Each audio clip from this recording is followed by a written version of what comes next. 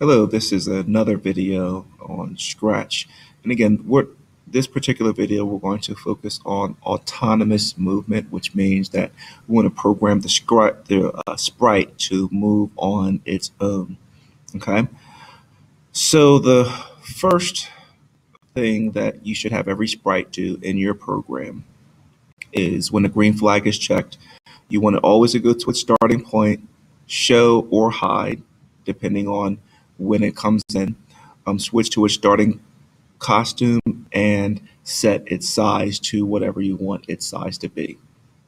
Now, for this particular program, I'm going to set my sprite size to 25% of its original size, just for the simple fact that I want there to be a lot of things on this program.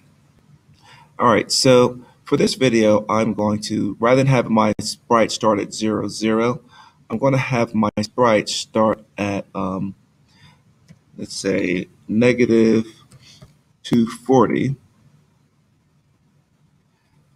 on the x-axis and 0 on the y-axis, okay? So when I click on the green flag, it's going to go to its starting point. Now, one of the best things, or one of the easiest ways to make your sprite move autonomously, and again, you'll find people that do this in all sorts of creative ways, but for me, I like to use the glide option. Okay.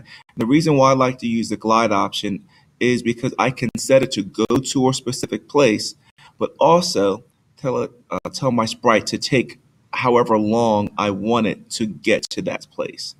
Okay. So say if I want my sprite to walk to 150 on the x-axis and 0 on the y-axis. So I'm going to change this to 150, and then on my y-axis, I'm still going to be on the 0 axis.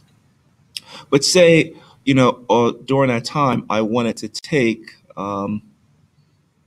let's say, 5 seconds to walk or to move to that axis. So now I can click on my green flag, and it's going to take 5 seconds for it to get to 150 and 0.